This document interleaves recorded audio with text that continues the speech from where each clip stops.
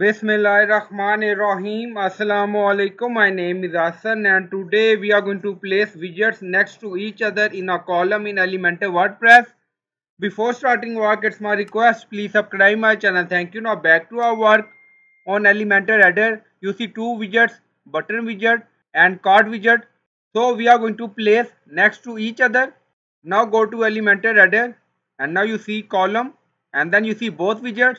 So click on menu card widget and then on left side you see advanced, so click on it and then you see width, select inline auto and then click on button widget and then you see advanced, so again click on it and then you see width, drop down select inline auto. Now you see, so we added some margin. Now click on menu card. Now you see we added some margin on right side 5px and then click on update.